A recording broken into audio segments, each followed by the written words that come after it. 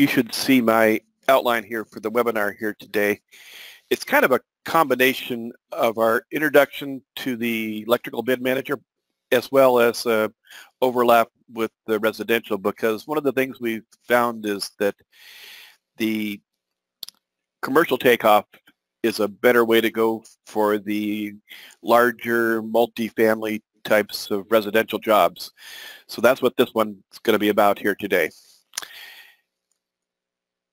So we'll get started here. We're going to do a little bit of background with the setup. We'll go in and show you how to do some takeoff and run some reports. Again, for those of you who are familiar with the Resi version of the program, this is a little bit different. This is using the commercial format. And again, it's the approach I would recommend when you're doing apartments, multifamily, condos, that kind of thing. Because those projects are really a kind of a hybrid. They're typically the units themselves are done in the more traditional format with Romex and plastic boxes and that kind of thing. And then the rest of the project is often more commercial, where you might even have feeders and outdoor lighting and more of a commercial nature to it.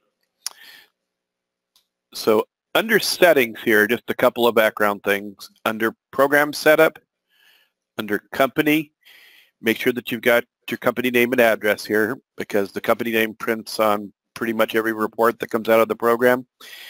And if you want to use the form letters for proposals and any of the other form letter formats, this is where it gets some of that information for the form letters. So the other part of the setup is under settings, default settings, job, and actually you want to go to commercial. So you want to set up defaults for things like your sales tax rate. That's under job allocation. Under sales tax, that would be the rate that you're paying when you buy your materials from your wholesalers. Under job settings, over to the right, we're going to go to extensions and then direct labor rates. Now, this is just an example of how you might set up a crew if your ratio of journeymen to helpers is 1-to-1. It would be 50% journeyman, 50% helper. The base rate would be the average for that category that they see on their paycheck. And then the burden, now these two columns are tied together. If I change one, it changes the other. The burden adds in the employer's portion of payroll taxes, federal and state, if there are state payroll taxes that are paid by the employer. It would also include workers' comp, general liability insurance, and any benefits. So vacation pay, sick pay, health insurance, that would all be lumped under the burden. So that one may take a little bit of homework to get a good handle on that number. And then finally, the other part of the default setup, this relates directly to the takeoff, is under settings, default settings, takeoff. Again, we're using the commercial format, but there's a special part of it just for residential jobs. So if you come up to this tab that says residential, it'll show you the footage of the wiring it's going to use for any of the residential assemblies. And I'll show you exactly what those are in just a minute. So let's go ahead and create a little practice job. So just real quickly, when you take off a residential switch assembly, right now the default is 20 feet of Romex. It could be 12-2, 12-3, 14-2, 14-3, whatever's set up with that particular assembly. And then the dedicated circuits are going to get 75 feet. Appliances, 20 feet. Cable TV and telephone, 75 feet. If you're familiar with the residential version, this is a concept you've probably already run into. Okay, so we're going to create a new job, and we're just going to call this large resi job. Now, the work description, let's just say it's a 50-unit apartment. I'm going to put my name in for the estimator. You could put the square footage in, you could put customer name. Again, the more that you fill in here, the better it will be when you're using the form letters for proposals at the end. For now, we'll just hit OK. So the Resi assemblies are under Takeoff. So when you come down here to Resi assemblies, these are all residential assemblies. So typically, again, they're going to have Romex wire, plastic boxes, and residential grade devices. So let's just take off a few to show you how it works. When you go to single pole switches, let's do 20 amp or 15 amp standard white. And we'll say that there are, let's just do 50 to make it a round number. So you'll see down here at the bottom part of the screen, because it was the 15 amp device, it gave us 14.2 Romex. 20 feet apiece would be 1,000 feet. And then the boxes and wire nuts and nail plates and all the other materials that go with that assembly. So if we do a three-way switch, just going to pick a few here. We'll put in 30 of those.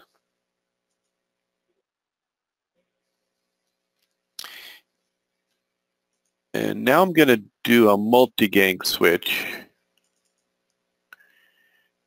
We'll do 2 single pole switches. We'll say there's 10 of those. And we'll do 2 three-ways. We'll do 10 of those. I think you kind of get the idea here, but let me do a few receptacles. Duplex. You've got some of the tamper resistant. Let's do a 15 amp tamper resistant. Now, if you want to see what's in that assembly, all you do is right click and hit edit. So there's all the parts that go into the assembly. Now, anytime you see a 0 for the quantity, the length on the wiring for the residential assembly, that means it's going to pick up that default of 20 feet. If you want to use another number, you can change it right here, or you can just change the setting. So we're going to go put some of those in. We'll say there's 30 of those. Let's say we've got some Decora. A lot of the time they'll put in Decora receptacles with standard switches. So I see a question here.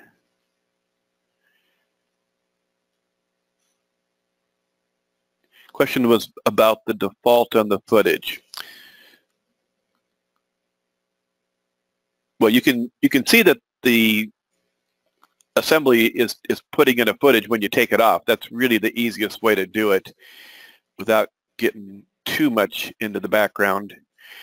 Again, when you go to these assemblies, if the footage is 0, there will be an attribute assigned. And right now I don't have the attributes assigned. Let's back up a second and I'll turn on the attributes so you can see that. On the program settings, there's a hidden window here. If you check all 3 here and you go back to the Takeoff, residential assemblies, duplex, what we're doing here, the 20 amp Decora, 15 amp Decora. We're going to right click and hit edit. So this little tab for attributes tells you that this is a residential assembly using the default length for a receptacle. Again, that's probably more than you need to know, but again, you can always override that number by putting in your own footage, and it'll use that throughout the job. You can also go up to settings and Takeoff settings. And if you change it here, it'll change it from that point on in the job. Okay, let's do a few more. Let me scroll down here a ways. There's some dedicated circuits for things like a dishwasher. I'm just throwing some, and a microwave.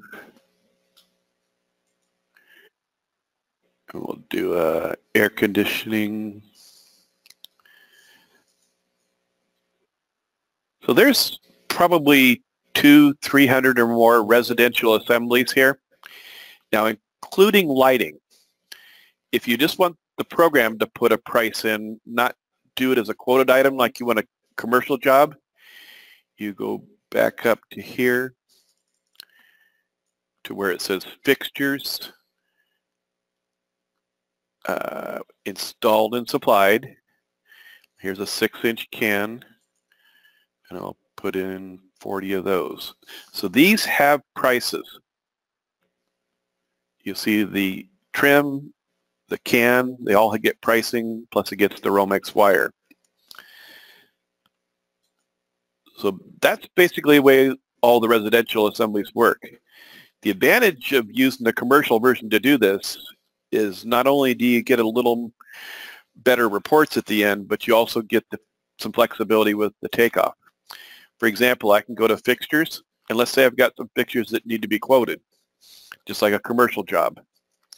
You can give it a designation. You can go to description. We'll do LED, recessed, downlight. And if we come down here under select items, actually it's, well, we got several ways we can do this. Here's the way I would do it. Yeah, let's go back there. Let's go back to outlet boxes, and you'll see here, here's a recessed ceiling fixture with either 14 or 12 or 12.2. Again, it's going to give you that 20 feet. And the advantage of doing it this way, it's also going to pick up the wire nuts and the couple other miscellaneous materials for that fixture. So let's put 40 of those in. Again, this is a quoted item. It's going to prompt you at the end to put a price in. So if you've got any kind of a fixture package that's either not standard or that you want to put your own quotes in, this is where you should do it. Let's do one more here. Let's say it's an LED. We'll say it's a surface, and we'll say it's a 4-foot LED. Let's do wall bracket. That's a good one. Now that one's going to need a box. So we're going to go to select items, outlet box. Again, these all down here are plastic boxes. So we'll go surface mounted fixture with 14.2 Romex. And we'll put in 25 of those. And we'll put in 20 for the quantity and hit takeoff. So again, that's one of the advantages of doing the fixture assemblies through here. You get the, I see a mistake there. Let's see if we go back and fix that.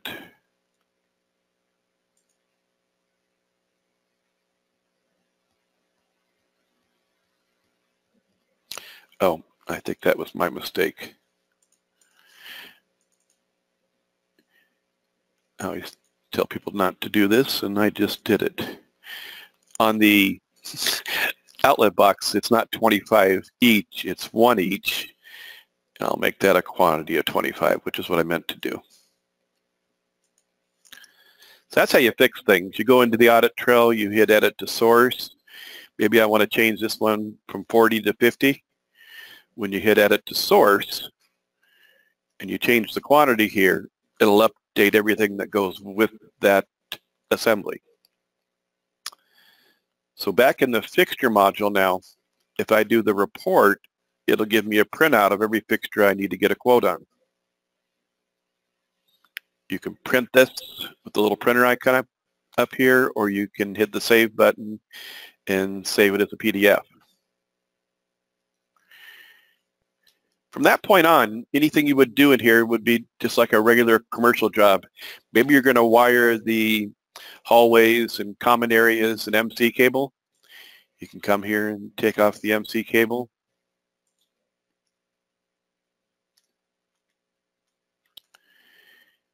If you need conduit, again, either for a feeder or for some branch circuits, maybe there's some HVAC units, you can come up here to saved assemblies, EMT, set screw steel stranded wire. Here's 1 inch with 3 number 8s and a number 10. Let's say I've got 10 units and I want to put in 60 feet apiece. That would be 600 feet. 10 runs. I'm going to put in 30 elbows and I'll make them field bends. For the support, we'll go to a unit strut strap.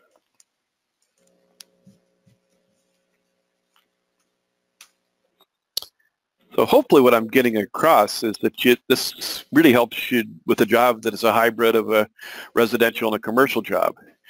You've got all the residential assemblies under Takeoff, under Resi, and then for the rest of the commercial part of the job, you've got all the options there. If you want to do some panels, let's say we've got some load centers, we can go to load center. Let's say we've got 10 of them that are 100 amp, and we'll put some circuit breakers in. And we'll do a couple of 2-pole 30s and a 3-pole 30.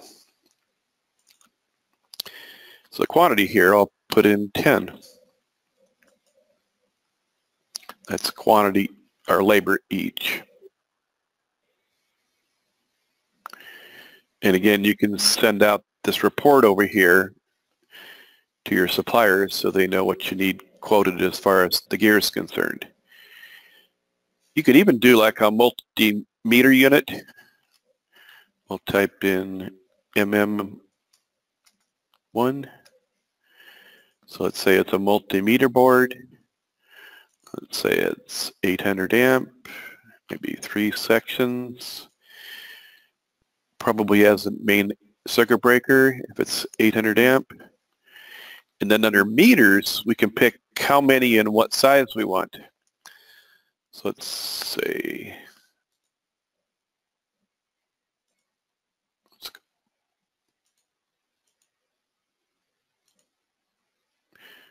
let's go to 800 amp, and we'll do 6 sockets. And again, you can put any additional items you need in when you hit Takeoff.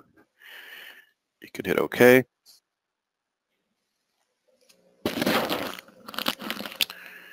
Okay. I think the last thing I want to just touch on as far as Takeoff, again, this would apply to the commercial version or the residential version. You can always come down here to Other Takeoff and either go to Miscellaneous Takeoff to take off anything from the database.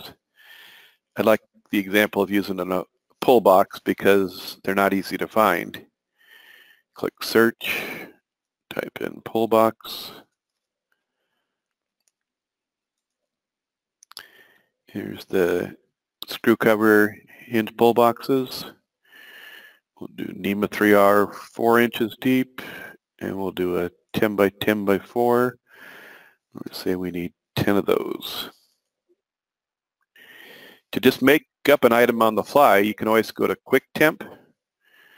We need some widgets. We need 10 of those, and let's make it 20. Then finally, if you want to import an item from Mapic, maybe we've got some Lutron Maisto dimmers we want to add in, you can hit Add, hit OK, hit Import. So the manufacturer selection is up here at the top, the blue folder with the M. Come down and click on L. Now Lutron is all the way down at the bottom. Now rather than scrolling through 8,000 items here, if we know even part of the catalog number, you can type it in here. So by typing in MA6, you notice I didn't put the dash, and it ignores that.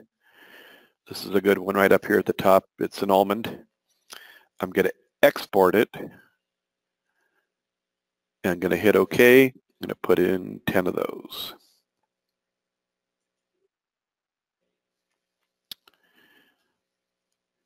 Okay, I don't see any questions, so I'm going to go ahead and go down to reports. Again, this is one of the major advantages of using the commercial version for residential is that you get the job extension report that I think most people prefer in the commercial version. So when I go to job extension, now here I might even think about going down to column 1. If I've got an apartment complex, it's pretty straightforward, maybe 1 or 2 units that are typical. I would hope to get a lot of productivity out of that. So I might go down to column 1. I'm going to leave the price at target. That's the lower price that's updated and provided by Epic, our pricing program you just saw a little bit of. We'll just hit extension spreadsheet. Widgets are about 22 bucks a piece today. Labor's always in hours. A half an hour would be 0.5. And then for that dimmer, we'll go 0.35.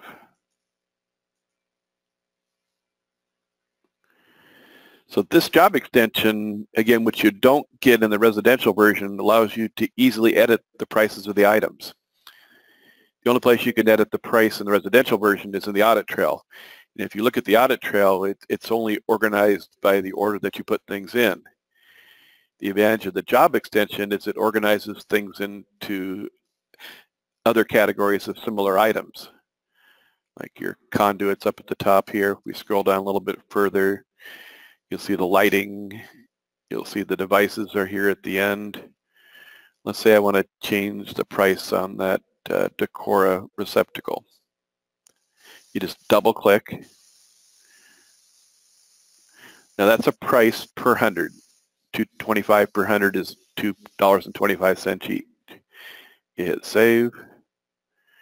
When you're done making changes, you can hit refresh. Now these 2 lighting items that need to be quoted will be taken care of in the final reports, the job totals. So before we go there, there's our total material, the $99.81. That does not include sales tax. It does not include the quoted items, and of course there's no markup yet. This $3.99, that's hours of labor. If we're going to print this, we hit preview report. That's what it looks like when we print it. The save button again would save this report as a PDF file, or the printer icon would print a hard copy. And again, since we're in the commercial version, we can go to job totals. It prompts us to put a fixture quote and a distribution or a switchgear quote in. We'll hit OK. There's the $99.81 from the job extension. We'll go to quotes. So again, if they give you an itemized price, you can put it up here at the top.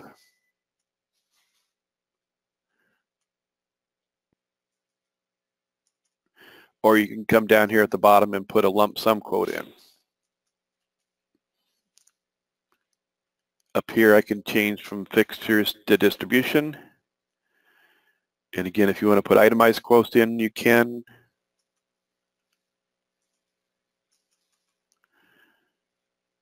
And then you just hit OK. So this $18,124, that's our total material. Still no markup, but it does include sales tax and the quota materials. So the other number that came from the job extension is this $391, and the $31.05 was the average hourly rate that I showed you at the beginning. If you want to change the crew mix, the hourly rates, the burden, any of that, you can do so on the screen. It won't change the setup or, of course, any other jobs. It's just going to apply it to the job you're in. Same thing when I changed the price of that receptacle a couple minutes ago. Unless you tell it otherwise, it assumes that when you make those kind of changes, they're just job specific. Maybe this job needs some additional driving time.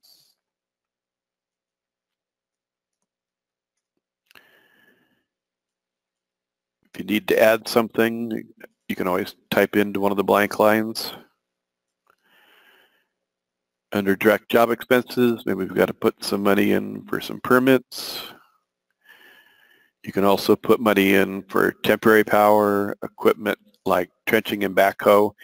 Even if you own it, you're not renting it, you would probably still want to put some money in to cover wear and tear. I'm going to skip down to subcontracts.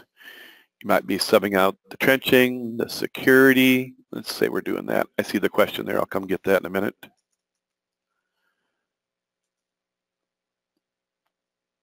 So there's our prime cost. Before we put some overhead and profit, I'll see what the question is. Question is, why doesn't the non-productive rate derive its price from the labor column? I guess I don't understand where you're headed with that. The non-productive rate. The labor column is just the difficulty under the labor rate. Okay. Why doesn't it plug that 3105 in? Only because I don't have it set up that way in the setup. You could definitely do that. I leave it at 0 because I just gotten used to plugging it in on a job-by-job basis. But what you would do is go to Settings, Default Settings for Job. It's commercial. And that one's under Extensions in the second row, under Non-Productive. So you would put it right here. Probably a good idea to do that. That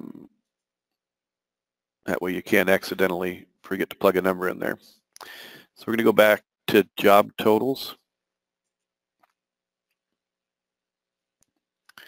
So this 33,967, again, that's our prime cost, or what you might also call your break-even number. That's just what it's going to cost you out of pocket. Purchase materials, pay your employees, any other direct job costs. So we'll just plug some quick numbers in for overhead and profit.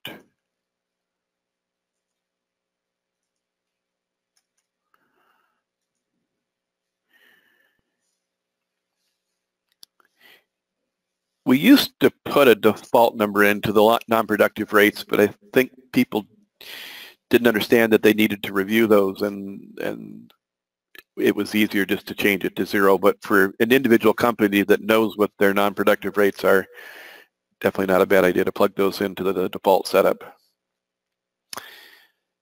The report I would do here, again, and this is an advantage of the commercial format, there's 2 reports here. There's the print summary.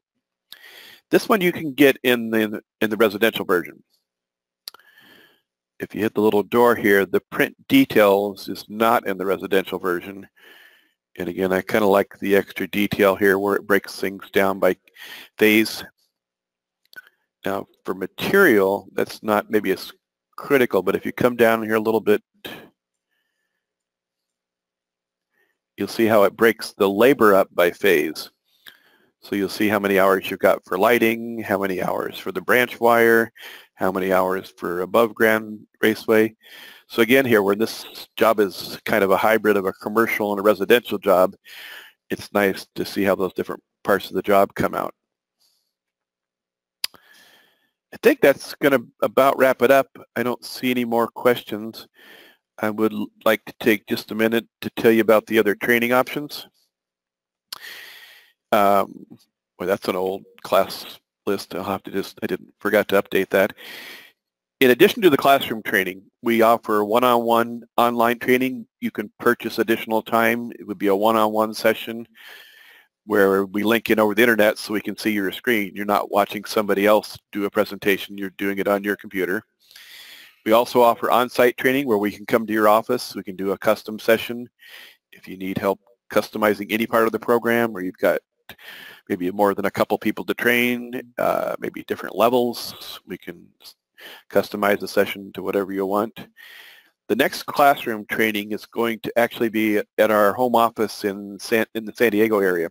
It's actually Carlsbad, and it's the last 2 days of the month, the 30th and 31st. If you go to the website, it'll have the current class offerings. But at our classes, we offer introductory training, we offer advanced training on EBM, we offer a lab class where you take off a commercial job from beginning to end. And we also offer individual sessions that can be either with electronic takeoff or it could be with the residential format. Anything you want to do on an individual sessions, we can schedule a one-on-one hour-and-a-half session. Usually we do those either before the regular classes or after. We try to work them in on the same days as the classroom training. I think that's going to about wrap it up. I'm going to turn it back over to Erica to sign off. I appreciate everyone coming to the webinar here today. First time I've done this, so I was working out a few of the details or some of the rough spots here. We will put a recording of this up on the website, and we will schedule a couple more of these here in the next couple of months with the residential, with the commercial format if you're interested. Thanks again for attending the webinar.